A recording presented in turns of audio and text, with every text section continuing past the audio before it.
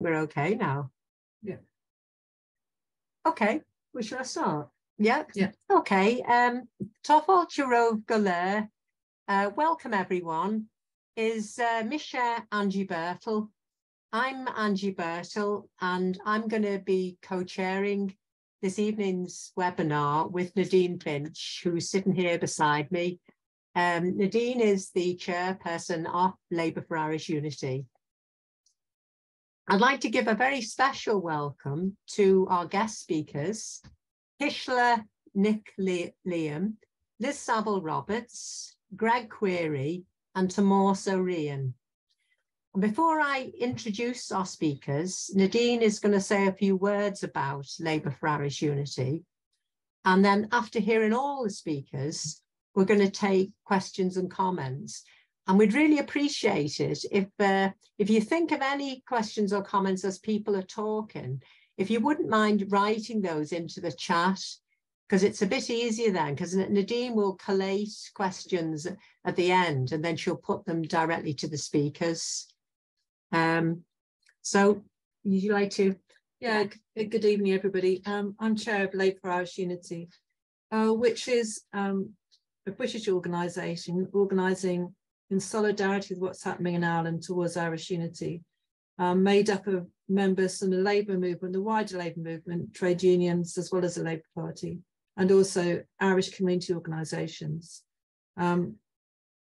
We have been in existence about 3 years, and we're slowly building support. It's fair to say there's quite a lot of resistance to even talking or thinking about Ireland in Britain, which people will recognise from the past. So one of our roles is to try and engender a discussion about both miscarriages and the history in Ireland in preparation for what hopefully will be a border poll, because of course what the British will have to do, whichever government's in power, is to actually cooperate with calling a border poll. So we are looking to try and influence politicians, trade unionists, councillors to put their voice to Irish unity. And we're also trying to work with trade councils. We recognise we have an uphill struggle with the present Labour Party. And it's fair to say we don't have many Labour MPs who support us. Jeremy Corbyn being an exception to that, and John McDonnell. But we would welcome people joining. You don't have to be a Labour Party member to join. You just have to show you're in a trade union or an Irish organisation, if not the Labour Party. And we, for once, have a lot of members outside of London, which is good. We probably have our executive is more than 50% outside London, and we're planning to hold meetings in areas where there's an Irish community and try and build up from the bottom, not just being London-centric. So please contact us if you want to know any more information about the organisation. I'm going to hand over to Angie. Yeah, thanks. So this evening's webinar is very much a continuation of Labour for Irish Unity's education programme. And what we're focusing on tonight really is Irish language equality as a human right. We want to examine the historical and political context within which the language developed. And we also want to consider the Irish language within the wider diaspora, not just within the island of Ireland. I mean, this issue is a deeply personal one for me too. My brother, Tony Bertel, who died in October last year, was a fluent Irish speaker and writer. And he taught Gaelic in the Liverpool Irish Centre for many years. Tebagornin Gaelic agum och Tome eg fowlum Gaelic anish. I only have a small bit of Irish, but I am learning Irish now. And part of the reason I'm doing this is to keep the memory of my brother alive. So, Cain for a will tahot leis on the Gaeilge. Why is the Irish language important? Well, our first speaker, Kishla Liam, is well placed to start this discussion. Kishla is a language activist with the campaign group Amdram Darag, and she's an Irish, she's a language rights coordinator with Conor na Gaeilge. Kishla obtained her master's degree from Queen's University Belfast in 2018, where her research focused on the development of Irish as a community language in West Belfast's Gaeltacht quarter. And Kishla is very involved in the ongoing fight for language rights for the Irish language community in the North. And it's a pleasure to have you with us this evening. That's a lovely introduction. Thank you very much. I'm just going to hopefully start sharing my screen there. Can you all see that okay? Just the PowerPoint? Yeah, it's good. Thank you. Yeah. Perfect. Okay. Well, Adus Bara Gora Mila Mayaga Vasan Curry of Live and Up. Thanks so much for the invitation to join us tonight. I am here on behalf of Amdram Darag, which is a campaign group that calls for a standalone rights-based Irish Language Act, and that is obviously something that was promised to our community in 2006 at the St Andrews Agreement. But I thought maybe before I start, it might be nice to give a bit of an insight into how I actually got involved in the campaign and why I became involved in the ongoing campaign for language rights. I suppose it's important to mention that Irish was my first spoken language at home. So myself and my brothers were raised through the medium of Irish, and I attended an Irish medium primary school. And I'll explain a bit later why it's a source of great pride that I went to the particular primary school that I did. But then I went on to secondary school and didn't continue my education through the medium of Irish. I continued studying Irish, but I went to an English medium secondary school. And I suppose when I came to the end of my journey at school, I thought, I'm not actually really finished. I feel like there's so much more that I could do here with the language. There's so many opportunities. And I suppose in a stubborn sort of way, the amount of people that asked me, you know, did I want to be a teacher when I told them that I wanted to go and study Irish at university. And anybody that knows me, I have all the respect in the world for teachers, but it's just not something that I ever really wanted to do. It's not a path I wanted to go down. I don't have the patience to be a teacher. So I suppose in a sort of a stubborn way, I wanted to show that there was a lot more that you could do. So I did my degree, and then I again felt there was more I could do. So I studied a master's. And as you mentioned there, I was focusing on the Gaeltacht area in West Belfast, which is an area which has been granted bespoke status by the Department for Communities and indeed for us na Gaeilge because of the high proportion of Irish speakers, organisations and schools that are in that area. And I was looking at things like, what are the community doing to keep the Irish language alive on the ground? How is it so vibrant in this particular community? And I started seeing things like bilingual signs and the impact that was having on people actually feeling like they could use the language in this area. And I live about maybe 7 minutes up the road from the Gaeltacht quarter. And again, the sort of stubbornness, I like to get my own way, the stubbornness in me sort of started going, well, why am I 7 minutes up the road and there's only English on my street signs, but in the Gaeltacht quarter, you know, they're bilingual. Why is that? And then I started looking at local council policy, which actually dictates the erection of bilingual street signs. And I suppose that was for the first time that I saw that there was any sort of difference between myself as an Irish speaker and my right to see my language and to use my language in public. The process that I had to go through to ensure my language on signage was stacked against me effectively. And so that's sort of the first real experience that I had with discrimination, with, you know, feeling any way different. But I suppose from a campaign perspective, the Good Friday Agreement, which was signed and ratified by the British and Irish governments, promised was to herald a new era of equality in the North. Historical grievances were to be addressed and marginalised sections of the community were to be, quote unquote, brought in from the cold. And amongst the key issues that the Good Friday Agreement dealt with was the issue of rights and respect for the Irish language community. And whilst it was relatively vague in nature, the attempt to include the Irish language in the wider equality agenda was symbolically important because it did actually ultimately lead to the British government committing to an Irish Language Act 8 years later at St Andrews. This obviously never materialised. 16 years later, the commitments she made have yet to be delivered upon. And not only this, but the Irish language and its ever-increasing community have been subject to consistent vitriolic attacks, not from the margins, but from mainstream political parties here. So what we try and do in this presentation is to sort of chart the history and development of our campaign and the challenges that we have faced along the way. What you'll often find that's missing in the campaign about an Irish Language Act is the fact that there's a very active, engaged and organised community of speakers who deserve to have their right to see and use their language enshrined in law.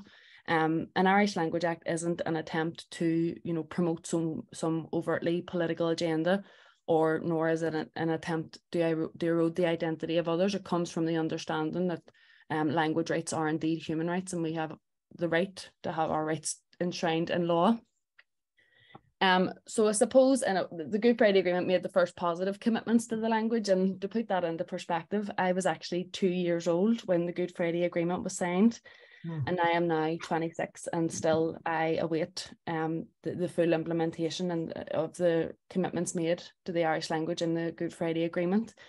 It did bring with it a genuine hope that we would be brought in from the cold, and major progress has certainly been made, particularly with regard to, funding opportunities. The Irish medium education sector, the upward trajectory is a source of great pride, but consistent obstacles have been placed in our way in terms of visibility and rights, and little progress has been made in that respect. Then we had the St Andrews Agreement of 2006, which did guarantee that Westminster would pass a Language Act, and this was to be based on the experiences of Wales and the south of Ireland. But in spite of these commitments, Irish speakers are still being discriminated against, and without formal legal protections, we don't enjoy the same rights that other Gaelgory on this island enjoy, that Welsh speakers enjoy in Wales, and that Scots Gaelic speakers enjoy in Scotland. And I suppose when we started out as a campaign, we had two real short-term aims. The first was to have language rights viewed as human rights, and the second was to actually empower our community and to actively go on and claiming their rights. So when I was at my earliest stages, of exposure to the campaign, I never really thought about the colonial mindset and the process of decolonization. I just thought, and I just took it for granted, the state are hostile to the language, and that's the way it is. It didn't occur to me that this actually stems from a systemic history of hostility towards the language, that laws and policies and practices were actually put in place with the aim of totally eradicating the Irish language. And it's difficult, to defeat that colonial mindset even in today's society. I find it quite difficult when I'm trying to engage with public services, through the medium of Irish. It's a very much, but why do you want it in Irish? Because you understand English, rather than understanding my rights to receive services as a user of a minority language. So just some examples of some of the statements that have been made about Irish. And obviously, if you look at the date 1366, obviously the statutes of Kilkenny, which were laws that were put in place to strengthen the British authority in Ireland. If any Englishman or Irishman dwelling among the English use Irish speech, he shall be attainted, and his lands go to his lord till he undertake to adopt and use English. William Grant, for example, another MP, the only people interested in this language are the avowed enemies of Northern Ireland. So that just gives you a bit of an insight into that systemic hostility that has existed and does still continue to exist towards the Irish language. When we look at this campaign and the development, we look at it in three stages. Firstly, this concept of the language revival from below, the pioneering efforts of those generations that came before us and planted the seeds for the modern day Irish language revival. You have promises unfulfilled. Obviously, I mentioned the Good Friday Agreement, the European Charter, St Andrews Agreement, and most recently the New Decade New Approach Agreement. And then you have this concept of the Gaelic Spring, which is a community-led campaign calling for rights, recognition and respect for the Irish language. And as I mentioned, outright hostility and legislative persecution were sort of the automatic reaction to the language and those who had the tenacity to speak Irish. Language promotion was totally alienated from the one-party state here, and it was practiced for this reason in the hidden Ulster of the Ardscoil Ultach and Common Cluanard, which were two social clubs in Belfast that played a transformational role in the Irish language revival here. When I talked about my own primary school and why it's a source of great pride that I went there, if you consider the history of the school, it'll give you a bit of an insight. So essentially, there was a group of people who were attending the Common Clonard in Belfast in 1969, 68 and 69. And, you know, they decided that they wanted better. They wanted to be able to use the language in public. It wasn't enough for them to be simply behind these closed doors. And once they went outside, they had to, you know, only speak English. So they did something so pioneering. They bought a plot of land on the outskirts of West Belfast in an area called the Shaws Road. They built houses and they founded their own Gaeltacht area where they only spoke Irish to each other, because they were so serious about this concept of a sail trí Gaeilge, a life through Irish. And 2 years later, when their children began to become of schooling age, you know, they had a decision to make. Did they send them to the nearest Irish medium or English medium school in the area? Did they send them on a bus, you know, to other schools in Dublin, for example? Well, no, they were trying to create this concept of a sail trí Gaeilge, a life through Irish.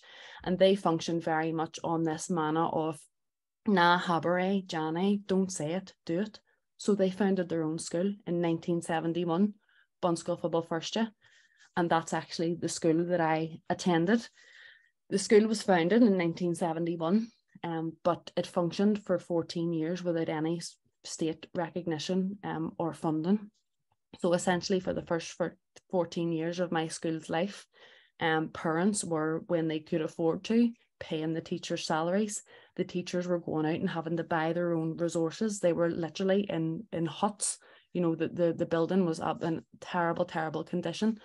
And there is no doubt that had it not been for them, that we would not be where we are today, in terms of the success of the Irish language revival.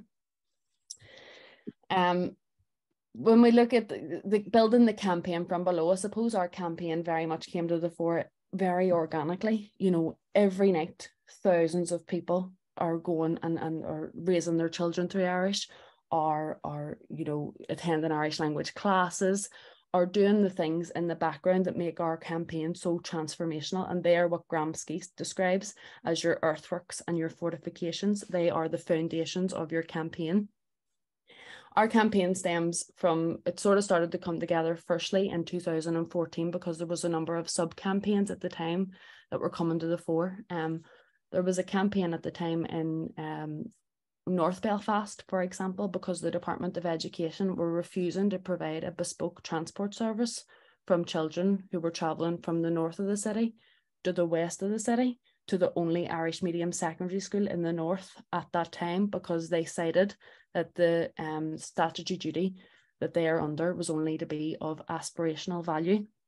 There was a campaign at the time in Dungiven for the establishment of a second Irish medium secondary school because of the high proportion of primary schools in Derry. If children in Derry wanted to receive at the time secondary school education through the medium of Irish, they had to travel to Belfast, which was a 2-hour journey there and a 2-hour journey back.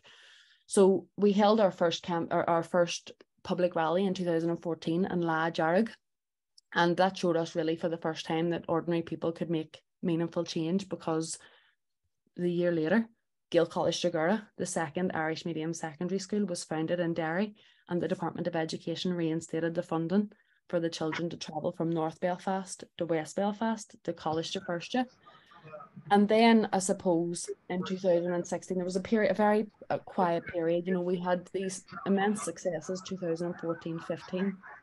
2016 was quite quiet. And people started to reconvene over a lack of progress. The programme for government, for example, 2015 to 2021, totally omitted nearly the Irish language. The draft strategy, which had been conducted by the Department for Communities at the time, had just been voted down by the executive. So still, even though we had made this progress, there was still consistent barriers being placed in our way of making any sort of progress with regards to rights and language visibility. So we started to come together. We were meeting, you know, every week, just what can we do here? How can we make change? How are we going to challenge the systemic discrimination that our community continues to face? We came up with the concept of our logo, which is the red with red background with the white circle. The red comes from the Irish saying Jarag Lafarag, which is red with rage, and the white circle in the middle comes from the fanya, which you obtain when you obtain a certain level of fluency in Irish. And we were saying, well, what are we calling for? How can we solve this problem? And the only way to challenge the discrimination that the state were sort of having towards us was to call for the establishment or the introduction of a rights-based standalone Irish Language Act. And we had all this energy and we were built up, late 2016, but we just didn't have a means to disseminate our message. And almost as if by magic, the Lfiu crisis happened. So for anyone that's not, and I'm going to try, I know I'm conscious of time here, so I do apologise. I'm going to try and whiz through this last few slides.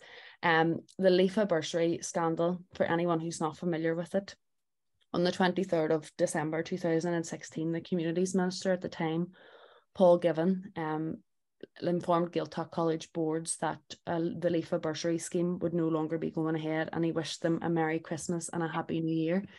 Now, the Lfiu bursary scheme was a scheme that enabled children from the most disadvantaged areas to attend summer Gaeltacht colleges to go and to study the language for the period of 1, 2 or 3 weeks. And this decision was actually taken without any consideration for the impact that would have on the families who relied on that funding for their children to go to the Gaeltacht. And it was conducted without an equality impact assessment. The Lfiu bursary scandal was, part of a series of vitriolic attacks that the DUP were conducting on the Irish language at the time. But if you like, it was the straw that broke the camel's back, because it awoke people in a way that nothing else ever had. And I suppose the way in which the Lfiu bursary scandal was delivered was, no accident, because if you think about it, it was the 23rd of December. There was a sort of expectation that we would forget about it. Happy Christmas and Happy New Year was what the email was signed off with. So the very opposite happened. We kept working over the Christmas holiday. We put our logo out on social media on the 6th of January 2017, shortly after Christmas, and within a week, 10,000 people had changed their profile pictures and were actively standing in solidarity with us and with our campaign. And we planned our first public protest for the 12th of January under the umbrella of Andram Jarag outside the Department for Communities headquarters in Belfast, which you'll see here just on this slide.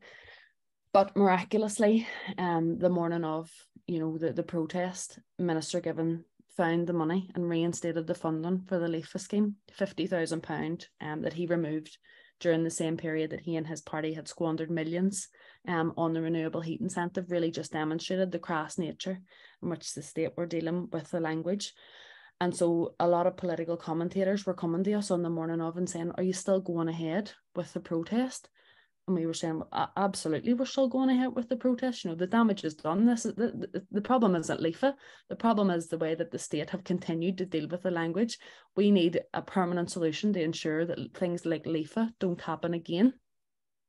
And I'm sort of trying to jump here because I'm conscious of time. Obviously, 2017 to 2020, there was no functioning executive here, and one of the main reasons for that was cited for that was the question of the Irish Language Act and rights recognition and respect for the Irish language. I suppose January 2020 was symbolic because the New Decade, New Approach, for the first time in a state which historically discriminated against and marginalised our community, the Irish language was recognised and was to exist in law. We recognised at the time that this bill fell far short of what we were promised in the 2006 St Andrews Agreement. But it was certainly a stepping stone that we could build upon, and it was a significant milestone in our ongoing campaign. And each provision relating to the Irish language was actually to be implemented within 100 days. But unfortunately, that didn't happen. So it was delay after delay after delay. And I'm conscious of time here. I'm skipping right to the very end. Yes, so within 100 days, we were supposed to have the enactment of all provisions to the Irish language. This didn't happen. An initial deadline was set of 100 days. Then it was changed. Secretary of State Brandon Lewis at the time gave a commitment that the British government would introduce it by October 2021. This didn't happen. The goalposts were then changed again, and we saw a move towards the end of the Stormont mandate in March 22. This didn't happen, and then they said that they were committed to do it before the Stormont elections in May 2022. And then shortly before the elections, Brandon Lewis, the Secretary of State at the time, came out and said that it wouldn't be right or proper to introduce such contentious legislation during such a contentious election period, despite the fact that this legislation had already been pre-written and pre-agreed in January 2020. So that's when we really started to organise for something big. You know, after 2 years of COVID, we needed to bring our community together, and we started going into schools, meeting community groups, and really gathering momentum for something big. And we started planning for an Lfiu, which took place on the 25th of May 2022, where we had 20,000 people taken to the streets and calling for Bart de Réir Bríothar, or Honour Your Word, obviously aimed at the British government, who committed to introduce this legislation by October 2021, and we were now in May 2022. So the significance of the day shouldn't really be lost upon anybody, because 4 days later, after an Lfiu, the British government introduced the Identity and Language Bill at Westminster. And hot off the press, when I made this, obviously this royal assent, there's a timer beside it because it hadn't happened yet. But I'm delighted to be able to say that the Identity and Language Bill has actually received royal assent this afternoon, and the bill is now officially an act of Parliament. So that's where we are now. Obviously, the implementation of the bill is another question. There are now concurrent powers for the Secretary of State to step in the absence of an executive. But for such a long-standing campaign, we are delighted at this another historic milestone in our campaign, and we will continue to identify the gaps and challenge any shortcomings, just as we have done up until now.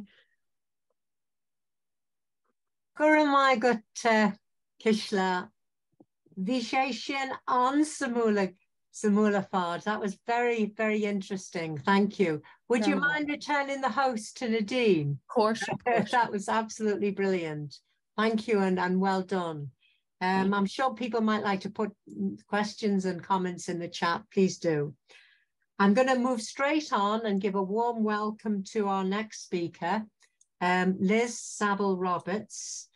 Liz is Plaid Cymru's first female MP.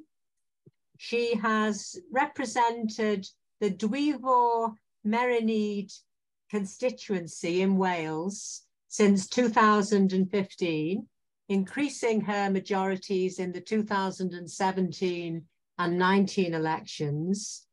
Originally from London, Liz learned Welsh while at university in Aberystwyth. A former journalist and lecturer, she's been a staunch supporter of Irish language rights. She's one of the few MPs ever to have spoken Irish in the House of Commons, and she played a key role in ensuring that the Irish Language Act finally got through both Houses of Parliament this year, giving the language official status. I hope that's not the bell calling for you to go and vote, Liz. It is, yeah. Is it? Yeah, it is. No. Oh, are you able to speak then? Oh, fantastic. Could you unmute yourself, Liz? It's the adjournment bell. All is well. Oh, Okay. great. Oh, thank God for that. Oh, great. Welcome. Okay, Guramagat Angie is well, tá ach skeligerish fuera. Shenocht an Anwa and Anish tar an ober tossa. Okay, right. Well, thank you very much for the time I've got. What I thought I would do was just go on a bit of a very brief history of something that Kushla has just done in relation to Irish and West Belfast. Some of the key events for Welsh language protest over the last, we're almost talking about a century, not quite now, but some of the key, and I think you may well find that there's some common ground here, which is quite interesting. And I'll talk a little bit about the legislation. I'll talk a little bit about my experience. I'm really interested to see, there's somebody from Awen Meirion here, which is the bookshop in Bala. So I have to be quite careful because I thought I'd get away with saying anything and I could get it wrong and no one would notice, but now they will. So which is great, because actually we have that's the recent historical connection between the constituency of Dwyfor Meirionnydd, which is basically South Gwynedd. It's the lower half of Snowdonia, the Llyn Peninsula, and down to Aberdyfi. It also includes Frongoch, which of course was where the internment camp was in 1916. And there is a collection. There's a gentleman who lives in the village there now who's collected as many of the memorabilia that still exists. And there is an event at least once a year to celebrate that. So there's that direct connection, of course, between the Frongoch camp and the the 1916 Easter Rising. But just to look at the Wales experience, and I'm proud to do this because I often think that we don't, between the experiences of Wales and Ireland, we don't know enough of our common experience and what we've achieved in terms of language. And I think we should learn from each other, because there's been some real successes in different ways. I mean, Cwsla, I visited An Cultural, I think it was 4 years ago now. And what really impressed me from the Irish that I learned was from the very rural Gaeltacht of Connemara, Cosherica, and Carrarua. And to me, Irish, I did a bit of degree as well with Welsh. It's very associated with being a rural experience. So for me to have that really urban experience and that really urban enthusiasm was absolutely fantastic in West Belfast. Right, just to do a bit of a rattle gallop through. I was just thinking, it was one of our first big national consciousness events in Wales was something called Pen y Berth, near Pwllheli, which is in the Llyn Peninsula, in 1936, when the RAF wanted to establish a bombing school on a farm, actually really quite an ancient major farm as a building. But the RAF had attempted to establish bombing schools elsewhere as well, and they'd always been turned down. And 3 of the founders of Plaid Cymru, Saunders Lewis, Lewis Valentine, and DJ Williams, alongside some other people, there was a real protest against this being done, because the Llyn Peninsula then, as now, seemed to be a heartland of Welsh language culture, and that this would be placed right bang in the middle and have a bad influence. It would reduce that cultural influence. And although there was a series of protests, they were all overridden. So this bombing school started to be built, and then the 3 men I just named, along with some other helpers, went in at night and set fire to the buildings that were there. And then they gave themselves up to the police straight away. And it was a very famous case at the time. Jury in Carnarvon couldn't reach a verdict on it, and it went to the Old Bailey in the end. And as I said, these are regarded as the founding fathers of Plaid Cymru. A very similar and much more modern, because in the sense that it's in people's lifetimes now, and again, very much related to that Frongoch area I just talked about, is if you travel around Wales, you will see big red signs painted on walls, red background with white writing, saying Cofiwch Tryweryn, which means remember Tryweryn. Yeah, man. Now, this was the... It's on, yeah, I'm just listening to this. Just now? Yeah. Oh, hang on.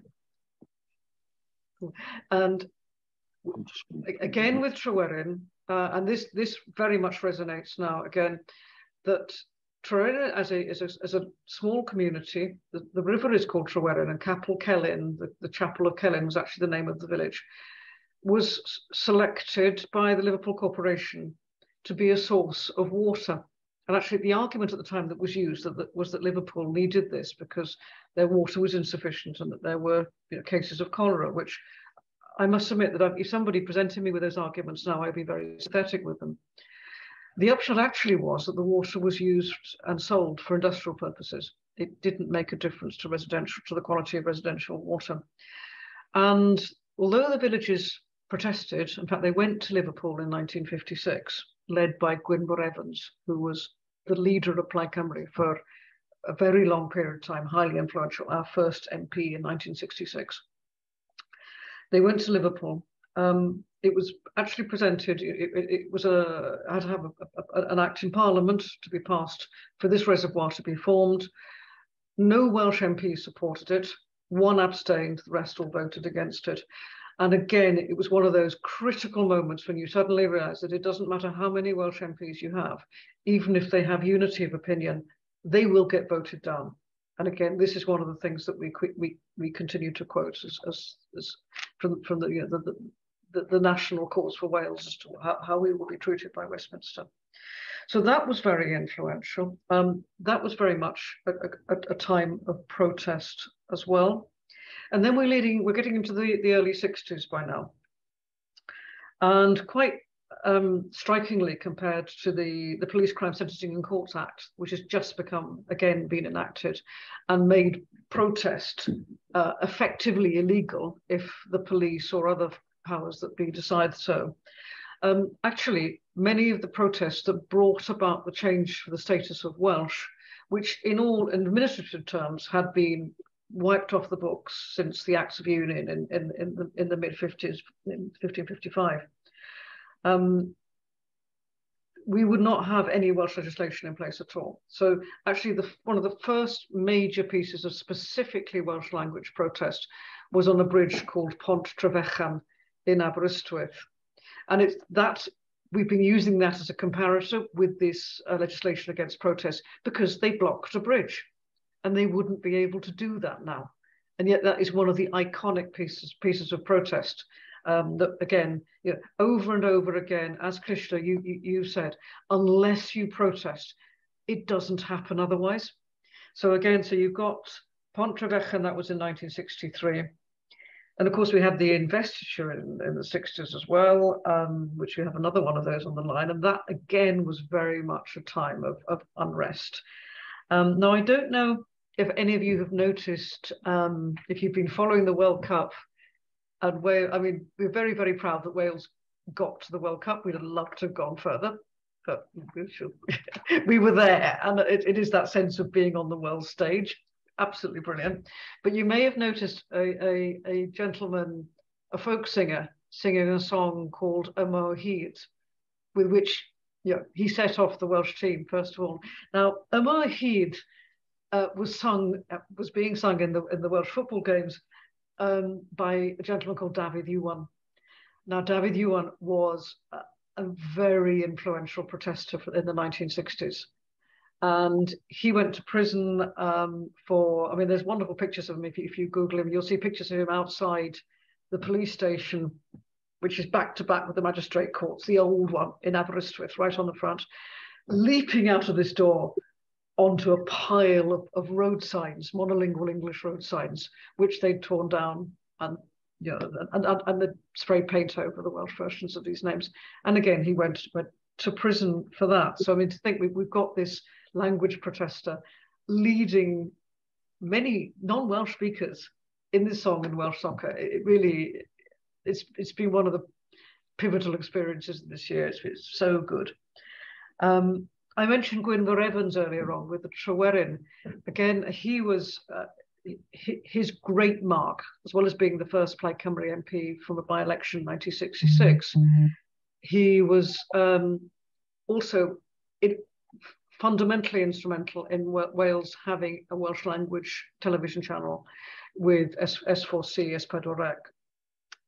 And he threatened to go on hunger strike in 1980 because the Tories didn't keep, they did a U-turn on their manifesto promise to bring a Welsh language, to finance a Welsh language television channel for Wales.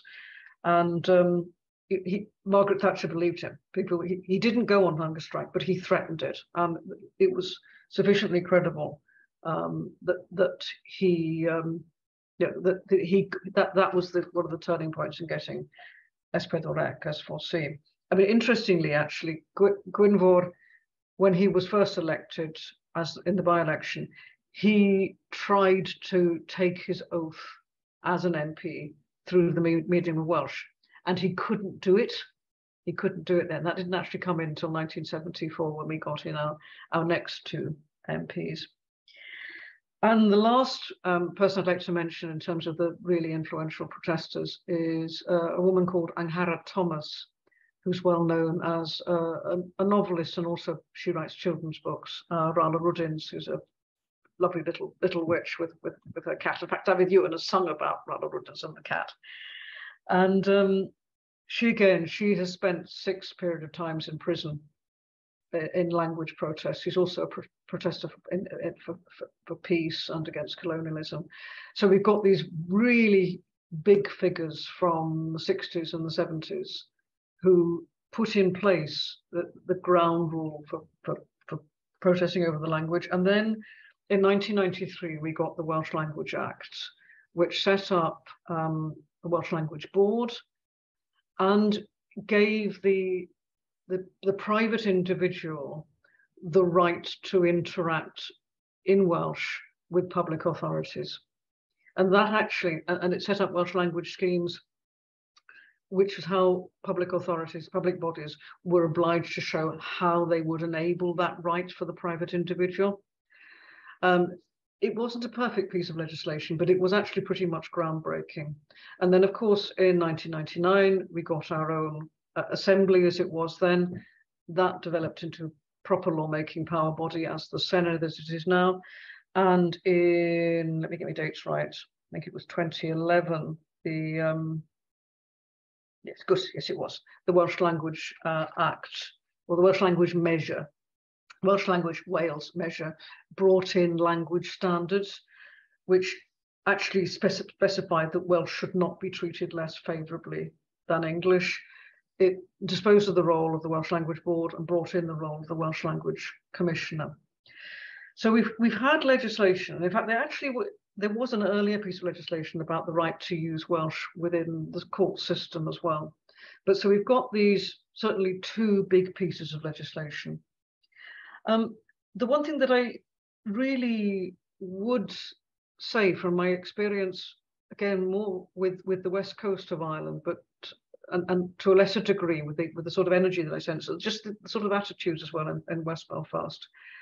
There is a world of difference between legislation and use.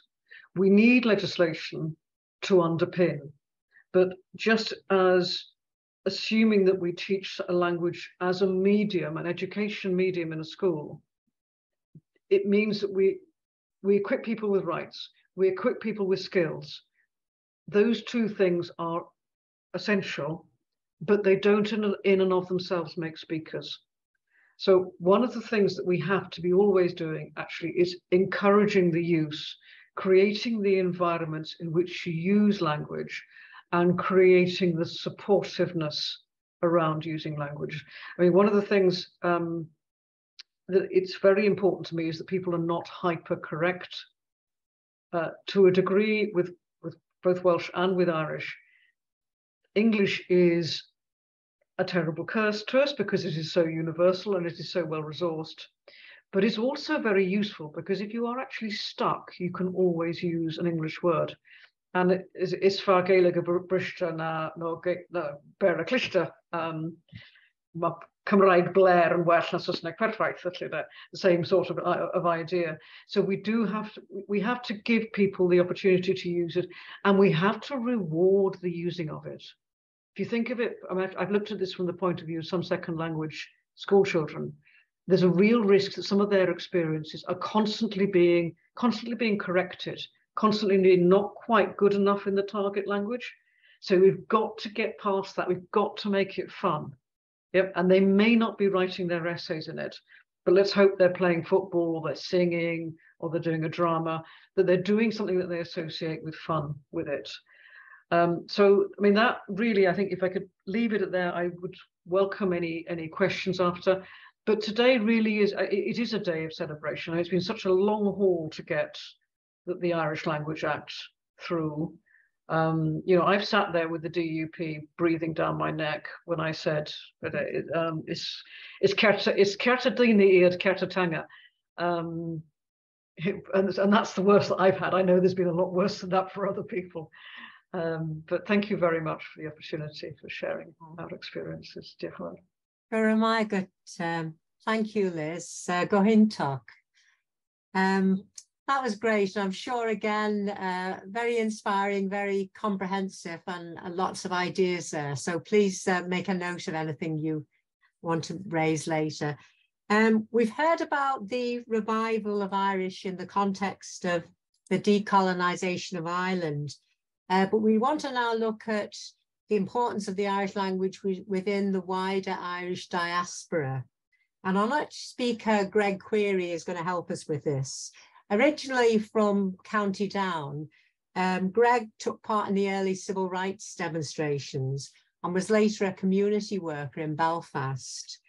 Since the 1970s, he's lived and worked in Liverpool, and his book, In Hardship and Hope, provides us with a history of Liverpool's Irish community. Greg was chair of the Great Hunger Committee, which erected Liverpool's memorial in 1998.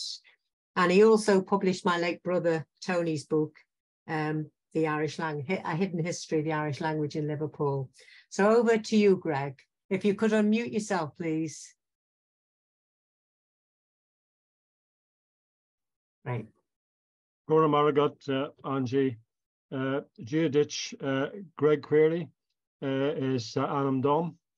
Tom E. Mahoney E. Larfall. August V. May E. Mahoney and Shaw Blina Fada. Time Agfolu Gilga Anish. August Shillam is far Gaeliga Brista, Nabarla Klishta, as Liz has just said. One of the questions Angie put to me was why learn Irish, and I'll just give a few thoughts on that. If you are Irish, it's the language of your own country, which has only very recently fallen out of public use. So recent is the decline in Irish that most people of my age group, I'm over 70, have got close relatives who were raised as Irish speakers. Although I was brought up in Protestant North County Down, my grandfather on my mother's side was an Irish speaker. And although my wife was brought up in Kirkdale in Liverpool, her mother was an Irish speaker. So the decline of the language is relatively recent. It's a challenging language, but a very beautiful one to speak, and amongst the oldest languages in Europe. And it served as a voice of the Irish people up until the late 19th century. And it's the repository of our folklore and our history and a great body of literature and poetry. And if you do not understand the language, you are locked out from all of that culture. And most important of all, from my point of view, is it gives you an understanding of the values, the outlook, and the mindset of the people who spoke Irish for all those hundreds, if not thousands of years. It's about 30 years now since Angie's brother, Tony, first suggested that we organise the commemoration of the Irish Great Hunger here in Liverpool and the 150th anniversary. We formed a committee and we soon found that we'd struck a chord with people in Merseyside. And I should say at this point that not only was there a huge influx of Irish people into Merseyside, but Liverpool was basically built by the Welsh, if you're talking about housing. We had a huge number of Welsh people living in the city, and there was actually a very strong Welsh quarter, which is now marked with a plaque by the Welsh community. And also, Liverpool was the first place where I heard Celtic languages spoke in public when I was on the terraces at Goodison Park, and people talking away freely who had come up from Wales to watch the game and talking in Welsh at the football matches in Liverpool in the 70s. So we found that we got wave after wave of support from the local community for the fundraising for a memorial in Liverpool, which would be substantial and appropriate and have lasting impact on the city and the region. And we were successful in doing that. And we also erected a number of plaques around the city at places associated with that time and with the Irish community's experience at that time. And those plaques were both in English and Gaeilge. And we are proud of the fact that there's more Irish language on display in Liverpool than in any other British city. And in all the years since we put those plaques in place, not one of them has been damaged or vandalized in any way. Our primary objective was to get the memorial and the plaques in place, and we felt at the time that it was a job well done and our goals had been achieved. It's only been in the years since that we began to realize that our work, important though it was only one step along the road, and that would be many other steps to follow. The work of examining the famine, of talking about it, of learning more about what it did to the country and to the diaspora, and how it has impacted on following generations, is something which has been unfolding, and it's given me a sense of how long these things take to unfold and unravel, that the process of decolonization is just not a matter of having a rebellion and establishing an independent parliament. There's a lot more to it than that. A good example of that unfolding story is Tony Birtle's research on the Irish language in Liverpool. Tony, who's Angie's brother.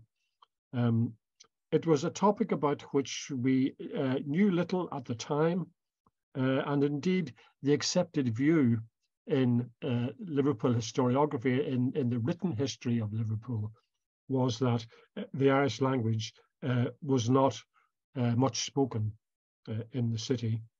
And Tony researched the topic with great thoroughness and tenacity and determination, and after some years was in a position to challenge that accepted view of local historians and to prove that in fact there was an extremely significant Irish language presence in the city.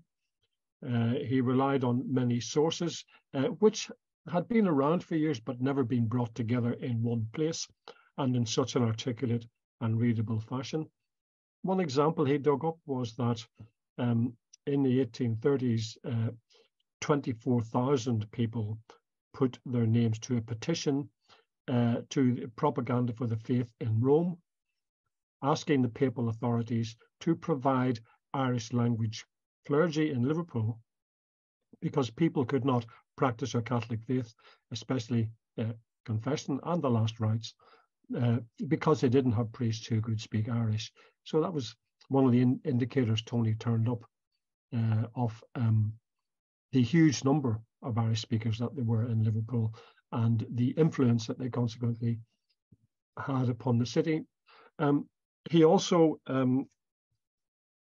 gave a very detailed account of how subsequent generations of Liverpool Irish speakers made a substantial contribution to the revival of the language in the early 20th century, and indeed to the Easter Rising and War of Independence, especially Norma Borthwick, Piers Beasley, and Seska Trench. When I read Tony's manuscript, I knew that it had to be published, and I was very proud to be involved in bringing that about. And we published 400 copies initially, and in a short space of time, they've all gone, and we're now going to a reprint. So this book on the history of the Irish language in Liverpool has proved very popular in the city and in Ireland. So there's a great bedrock of interest there. And in those years when Tony was writing the book, he was the person who I think was the main mover in putting up that commemorative stone at Fron Gach. And we were also found that there was great support in Liverpool for any campaign around the Irish language, in particular the Glorna Nail campaign, when funding was withdrawn from childcare provision in West Belfast because government thought that there were active Republicans on the committee, and we invited people over to Liverpool at that time who were campaigning for that education facility, which was teaching children through the medium of Irish. Liz mentioned the word decolonisation, and I think that is a key thing. The key predominant theme of Ireland's past is colonialism, though to read many of the histories, you wouldn't think that that was the case. And since the famine, we've spent a great deal of energy in fighting for Irish land, and then establishing a parliament in Dublin and establishing economic independence. And there's been a great revival in Irish culture, and I myself spent a lot of time learning to play Irish music. But all this has been achieved, but the restoration, or at least the partial restoration of the Irish language, is the biggest single item, I think, on the agenda for Irish people, not just in Ireland, but the Irish diaspora around the world. I will put a reference to those, Tony's book that I'd mentioned, and also to my own book on the history of the Irish in Liverpool in the chat. If anybody wants to get in touch with me, I can get copies of those for them, and I'd be around to answer any questions later on. Good, Greg. Vishay on Samulafad. That was very, very interesting. Thank you very much. I want to move straight on now to our final speaker, Tomás O'Rian. Tomás is the chairperson of the Liverpool branch of Conradh na Gaeilge, and he's a very active member of Liverpool Irish Centre. He's originally from County Tipperary. Tomás has lived in Liverpool since 1970. He was formerly a merchant Navy ships officer and was also qualified in electrical engineering and occupational safety and health. Like Greg, Tomás was a good friend of my brother Tony, and he's relearning the Irish language. And he's very kindly also sacrificed a bridge match to be with us here tonight. So well done for doing that. Over to you, Tomás. You need to unmute yourself. Tomás? Hi, you just need to, yeah, nice one. Yeah. Yeah. Or maha go that's the Kara con kind and out. Angie. The Dave Galera Carda. It's Misha Tomás O'Rian. I was just Coherlock Conradh na Gaeilge Larful May. And out Bavalum Couple Focal Raw. We start na Hagriepta Conradh na Gaeilge.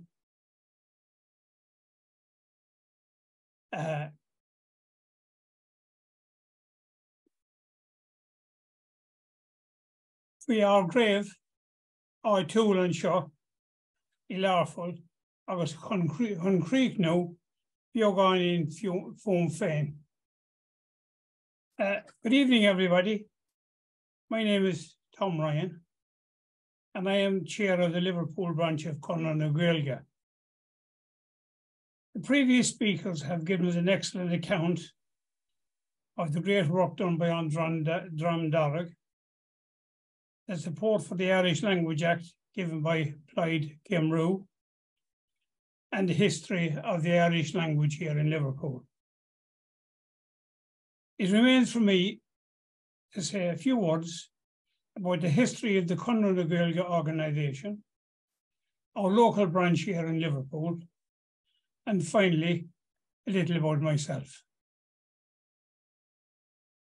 In the aftermath of the famine on Gotta Moor, the number of native Irish speakers plummeted, but by the late 1800s, traditional Irish language and culture had almost disappeared in Ireland, surviving mainly in a few isolated areas along the western seaboard of the island.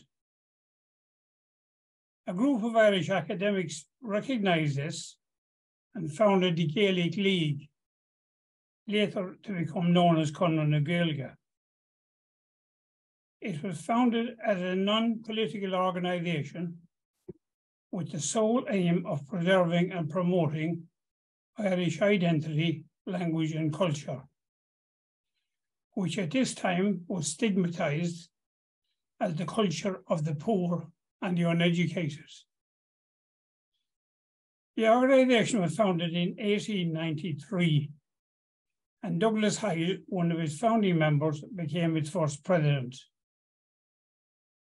Padraig Pearse, the leader of the 1916 uprising, also recognised the importance of the Irish language, and his catchphrase, Tír gan tonga, Tír gan anam, translated as a country without a language is a country without a soul, resonates with our efforts to preserve and promote the language today. One of the aims stated in the present Conradh na Gaeilge Constitution is to promote the use of the Irish language as the standard language of Ireland. There are now 200 branches of the Conradh na Gaeilge organisation scattered all over the world. Liverpool had no less than 7 different branches of Conradh na Gaeilge in the early 1900s. Our present branch, the Dr. Sean E. Gunavine branch, was founded on the 1st of May 1896 and was the oldest and largest of the Liverpool branches. Alas, our branch is the only branch that still survives, the others having long since fallen by the wayside. In 1990, Dr. Brian Stoll, the Manx-born Irish teacher in Liverpool at that time, retired, and Tony Buttle took over the role from him, teaching Irish every week at the Irish Centre. At the same time, he revived our local Conradh na Gaeilge branch, which had been in the doldrums at that time. Tony remained the mainstay of the branch all down the years thereafter, and was branch secretary from 1990 right up until his death in October 2021. May the Lord have mercy on his soul.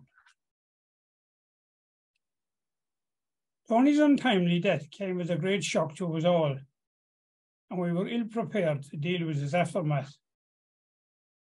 Building on the bedrock of his solid foundations, we set about trying to pick up the pieces. Our first task was to form a new committee. Then we drew up a new constitution and prepared various policies to enable us to be eligible to apply to various organisations for grants. And luckily, we were successful in some of these applications.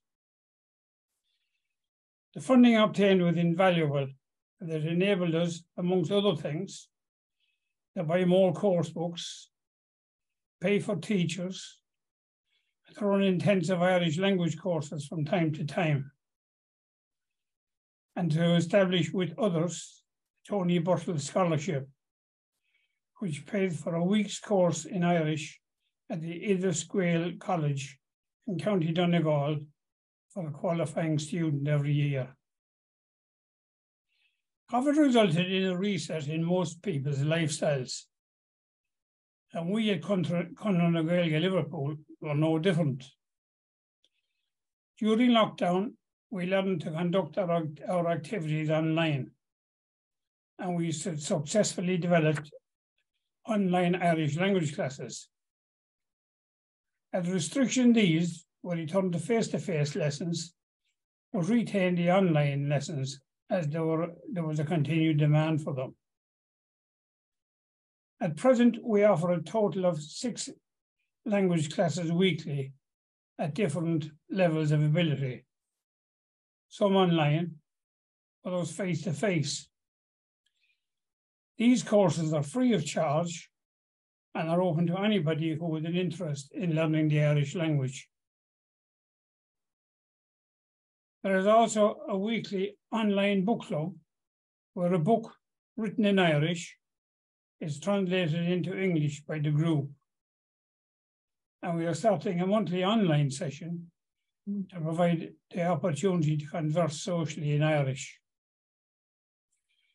We hold other events such as pop-up Gael talks and Lone Gaelga on a regular basis, where again we have the opportunity to practice our Irish language conversation skills in a social session. Again, participation is open to everybody, although a level of proficiency in Irish is required to successfully participate in these social events. Currently, we have around 70 students and are running more or less at our full capacity with the teacher resources that we have available. Indeed, some courses were oversubscribed and we had to turn away some students this year. From time to time, we run joint events with the Manchester Irish Language Group when our interests overlap, and we are forming links with other Irish language groups nationally. I've noticed a significant increase in the interest in the Irish language here in Liverpool over recent years. It is not entirely clear to me why this is, but I suspect that the controversy surrounding the introduction of the Identity and Language Northern Ireland Bill 2022 and the high-profile campaigns run by Andram Darg, Conor Gaelga, and others have much to do with it. The passage of this new act into law today finally repeals the Administration of Justice Language Act Ireland 1737, which banned the use of Irish in courts of law, thus depriving those native Irish who would only speak Irish access to justice.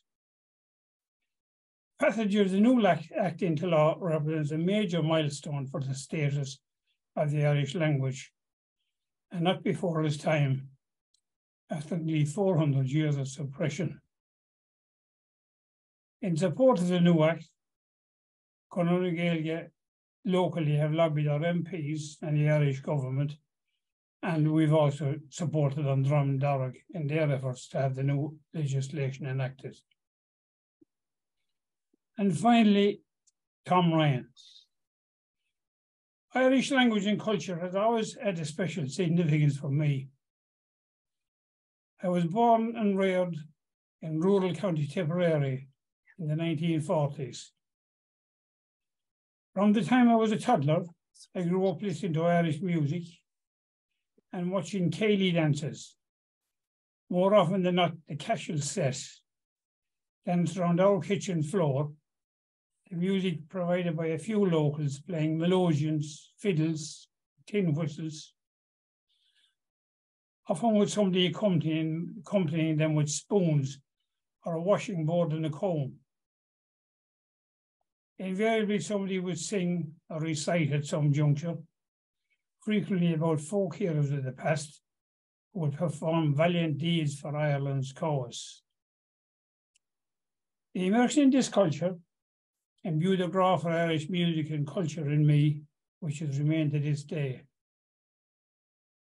By the time I left secondary school, I had a good grasp of the Irish language.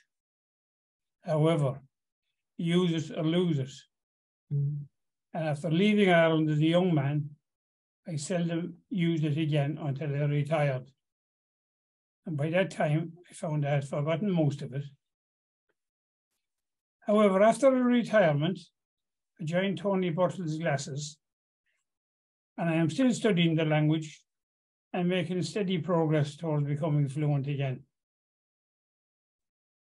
Those of you that know me will know that any talk that I give would not be complete without an excerpt from a poem included somewhere in it. Yeah. Tonight is no different.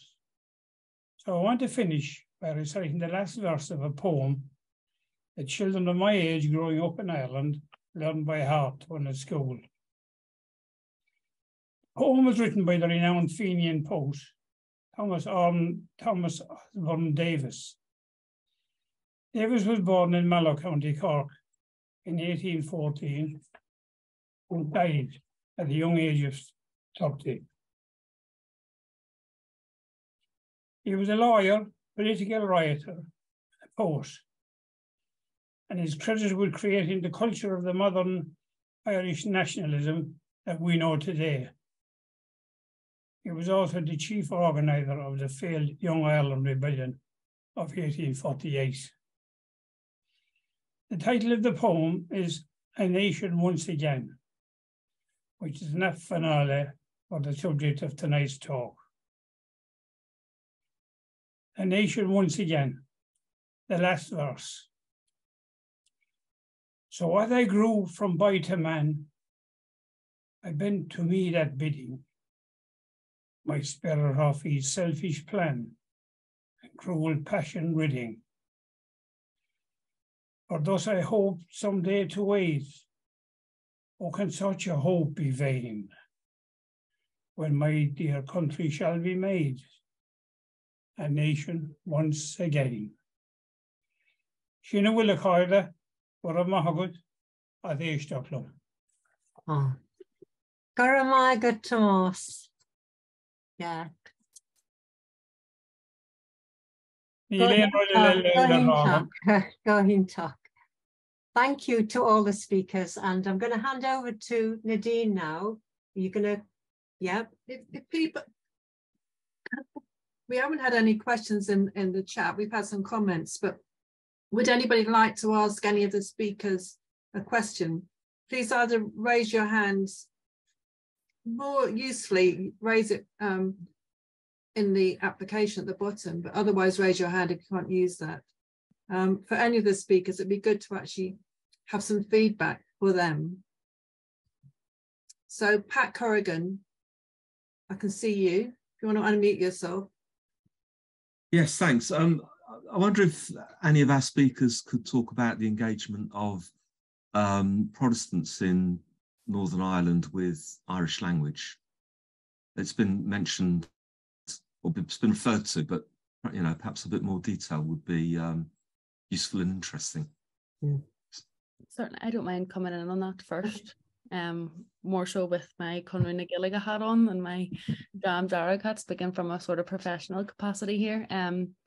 I was actually fortunate enough during my earlier employment with Conwy na Gaeilge. I work as a language rights coordinator now, but prior to that, I worked as a project coordinator where I was tasked with designing and delivering the Our Shared Language project, the Arjanga Chorincha project, and essentially that involved myself going into state schools predominantly and community organisations who maybe have never had the opportunity to have that exposure to the language, and I was delivering a workshop with them on, you know, their connection to Irish through their spoken English, through place names, through surnames.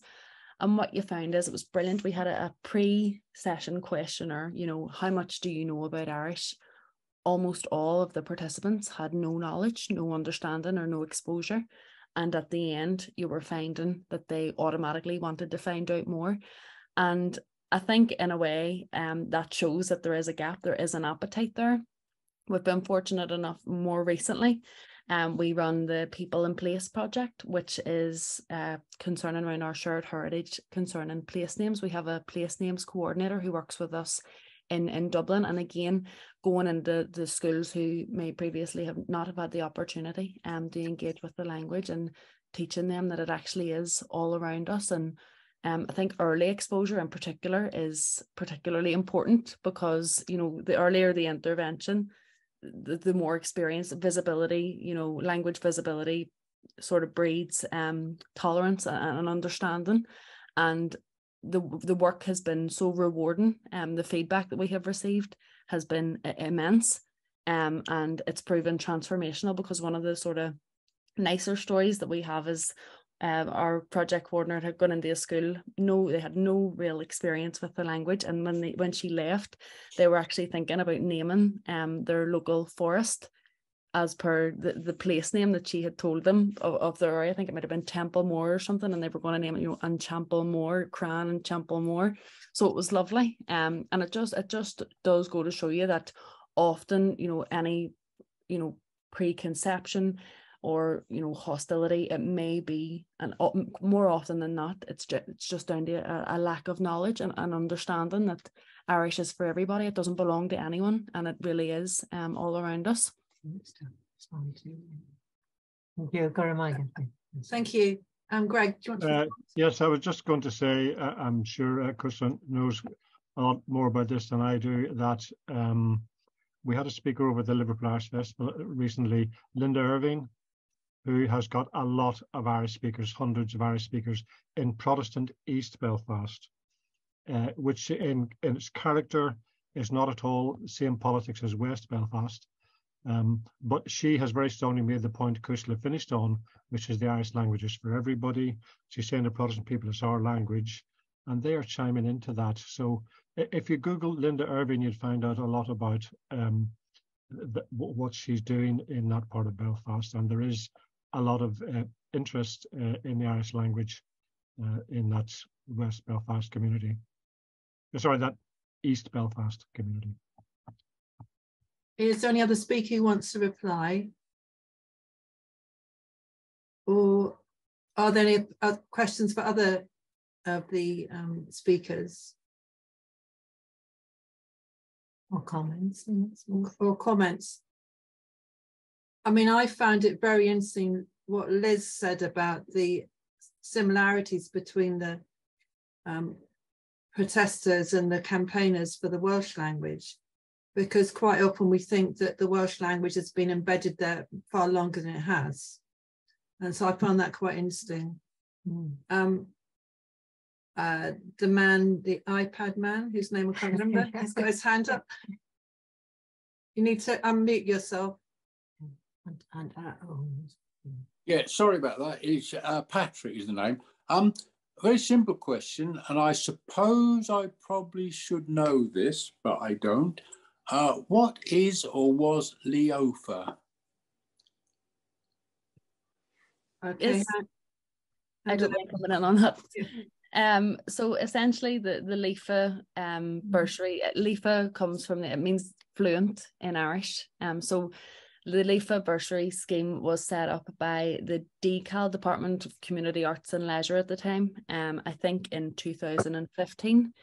And it was essentially just a bursary scheme that enabled people from disadvantaged areas to go to the Gaeltacht for the summer and to spend either 1, 2 or 3 weeks being immersed totally in the language. So that the scheme is actually still open now under the auspices of the Department for Communities rather than DCAL.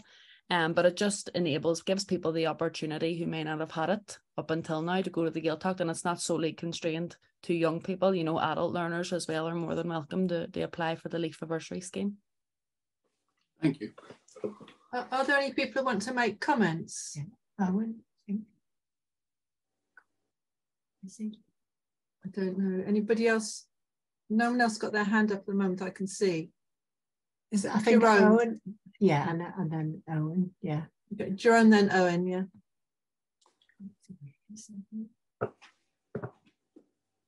Jerome, do you want to unmute yourself? Yeah. I was wanting to ask Kishra about if she had any specific idea for, at this point in time, campaigners in the north meeting or combining somehow with Coran Gaeilge or any other interested people in England, in, for example, the north of England, in some way. I haven't any specific idea in mind at the moment, but just a general feeling that it would be great to, having had this event, to follow it with some meeting up about how to develop things over here in England, and especially between Coran Gaeilge groups. Absolutely, no, totally open to that, Jerome, and I will leave you my email, and it'll be a total open door of communication. We're more than happy. As I say, I'm one of many people who are involved in the campaign. But certainly we would be more than happy to facilitate something. Thank you. And Owen, did you want to say something? Yeah. That's myself, Angie. Yeah. Okay. Well, first of all, that was very, very enjoyable. Kushla, all right, that was a very, very enjoyable meeting. A wee bit of experience in my own background working with groups in England through Glór na Níl, the Liverpool group and the Manchester Irish Language group over the years. At one stage, we had funding for a competition called Global Gaeilge through Glór na Níl, which was great, because it meant that we were up to date with what was going on. I got the invitation to come here tonight, and I wasn't 100% sure in what direction it was coming. Excuse me. And I wrote back to Angie and to somebody else. I can't remember the other name. And what I was really looking to do was a very personal thing, to make a plug here that I'm available to come and talk to Irish language groups in England or Scotland or Wales. Very interesting that there was so much talk here tonight about Frongok, because I have this book which is called Pludge, and it won a prize at the Oireachtas last year, and it's a book talking about the Hitch Block protest between 1976 and 1981, and the book, it's about the protest, obviously about life in the wings, but a good part of the book as well talks about how prisoners acquired the Irish language.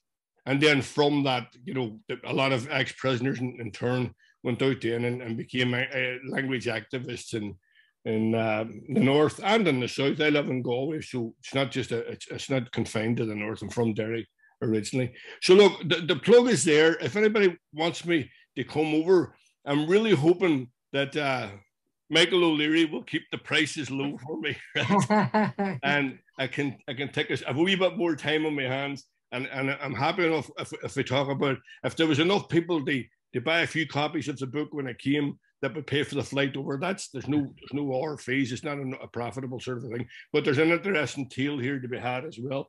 And for those that are worried that the night might be completely As Gaeilge, there is this book as well, and the two books are very similar. And I can do a bilingual night if it's of any help to me. I'll just put my email address in here at the bottom, and if people feel that they want to contact me about that later on. Guramila Magan, Angie. Okay. Guramila. That's great. Yeah. Shall I take the speakers? Oh, Thomas wants to come. Thomas? These speakers. Thomas.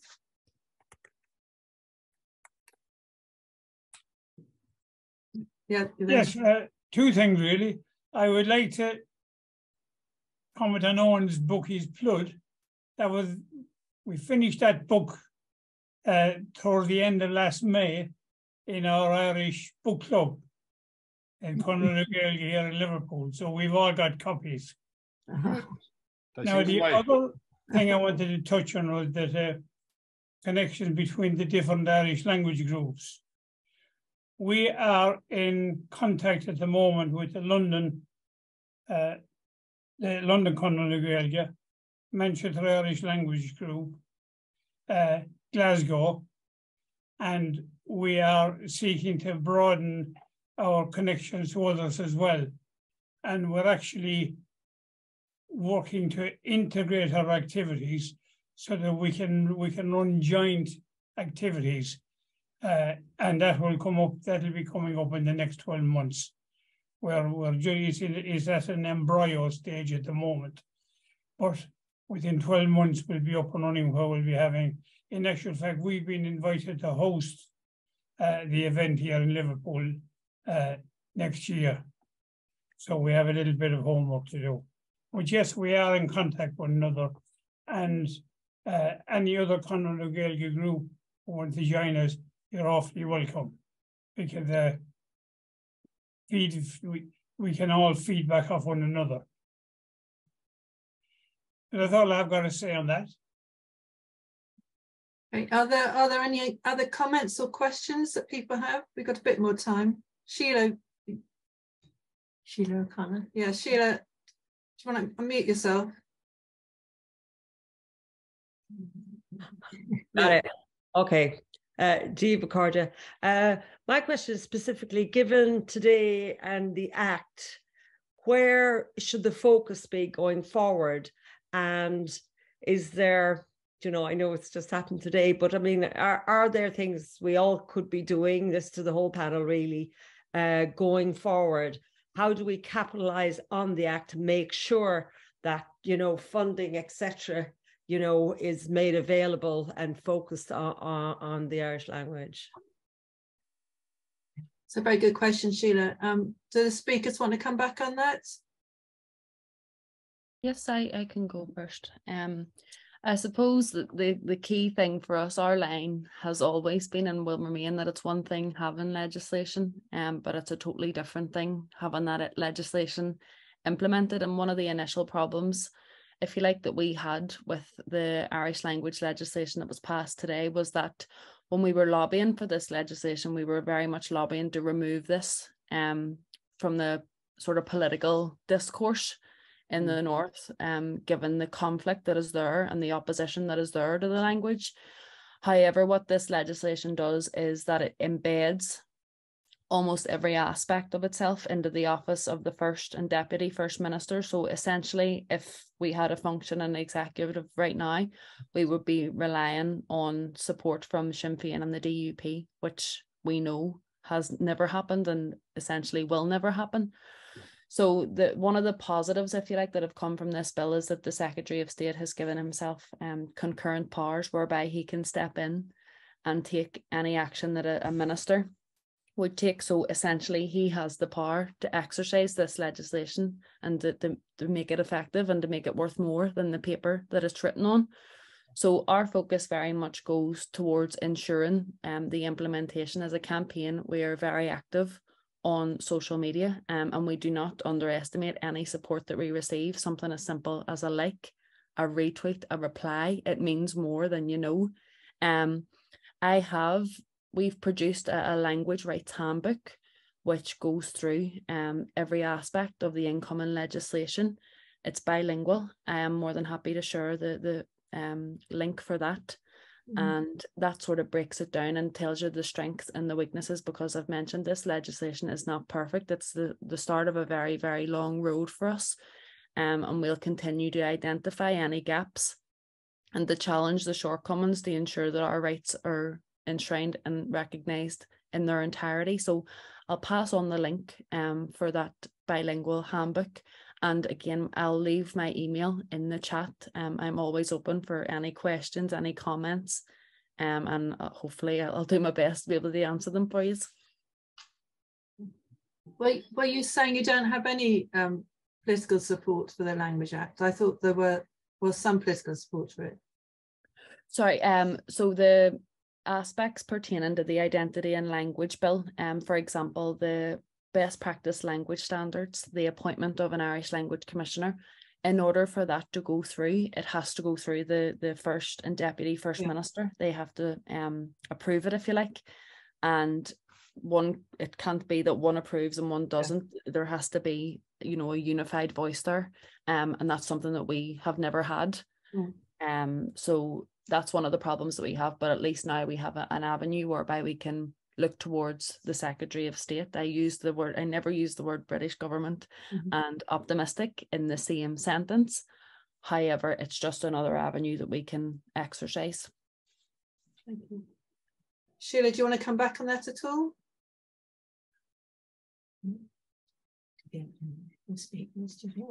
Thank you. That's really useful, Cushla Garmil Margaret. Do you know, it'd be great to kind of hook up or, you know, by email and stuff like that. And although at the moment I'm in the Slieve Lucra, North Kerry, I'm sure, and we're starting off a new coming here as well. But, you know, it would be great to get some speakers down and stuff like that, and to hook up or even hook up like this on a webinar and that. Thank you. Jeez. Right. Any other speakers want to come back on this area? Any other comments or questions from anybody else in the room? Yes. Okay, well, Jerome oh yeah, Jerome, yeah. Yeah, I'm not sure how to put this question, but just at the moment, in my own experience of our language group and learning generally, the thing of sort of continuous view forward for students in groups of how do you take your language forward? I know very often we have a bunrang and a manrang and an adrang kind of situation, but also what kind of approach and what books through maybe Kishla's experience in the north have become more favoured, and any kind of way of clarifying what the way forward for a language class and individual students to see how they are going to develop and therefore maintain their commitments. We often find a drift out of the group each year because perhaps we're not clear enough sometimes. Kishla, Yes. or any other? Tomas, do you want to come in first? Maybe I'm conscious I've been talking all the whole time. Tomas, would you like to come in? The answer? Just unmuted. Good. Jerome, just to give you a flavour of what we do in our Liverpool branch here. Yeah. We're using Gaeilge Gun Straw, the beginner's level, and the lower intermediate book. And then for the odd level, we're using Grammar Gun Straw. So we're using that series of books. We have several other books as well.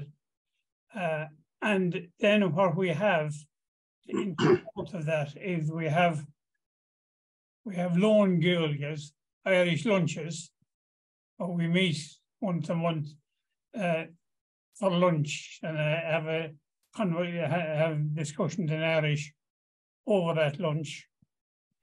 We have pop-up Gaeltacht events where we meet in pubs or in the Irish Centre, again with the opportunity to speak Irish.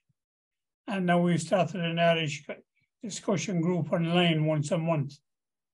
Tonight, in fact, it's on. So that gives us a chance to sort of converse in Irish rather than just learning from a book and going through lessons and what have you. You get an opportunity to actually put your Irish into practice. And again, it's far Gaeilge Briste not barely Cliste. So we're not all fully fluent, but we get by. So that's a sort of a flavour of what we do in Liverpool. And I think the London Irish Centre has some informal groups as well who meet together to speak as well as the classes. Yeah, well, that's why we've developed the lone Gaeilges and the pop-up Gaeltacht, and now the discussion group every month, because to get away from just the formal learning from a textbook and discussing the book as you go along. Thanks, Thomas. And Kushla, do you want to come in as well? I think Tomas sort of covered near enough everything I was going to say there. But I just think that, a big emphasis, as Tomas pointed out, on the social aspect of the language in any way you can, a Kirkle Cora, Lone Gaeilge, as you do. Just really to build confidence, because you're with yourself when you're learning Irish. One of the big things is, okay, yes, I can write it, but can I actually use it when I'm speaking to other people? And those social opportunities do prove transformational in building that confidence. Yeah. I mean, I think unless anybody's got any other questions, but quite lots of people I recognise on this. So please get in touch with Labour Irish Unity as well if you want to continue your connection with us, because I know some of you have been active on Irish issues in the past, but the ones I can see. Yeah, I meant to say at the beginning that this session has been recorded. I should have said that right at the beginning. So there's one or two people who couldn't make it who will hopefully find a way of sending it when we work out the technology for it. But I must say, I think it's been a really wonderful evening. I personally feel very inspired and moved, and just lots of energy from all 4 speakers, and great feedback from people. So big thank you to Kishla, Liz, Greg and Tamors, and Guramagiv Gulea. Thank you to you all for coming tonight. Slanga foil. Thanks very much. Yeah. Keep. Yeah. Longer Margrave. Yeah. Yeah.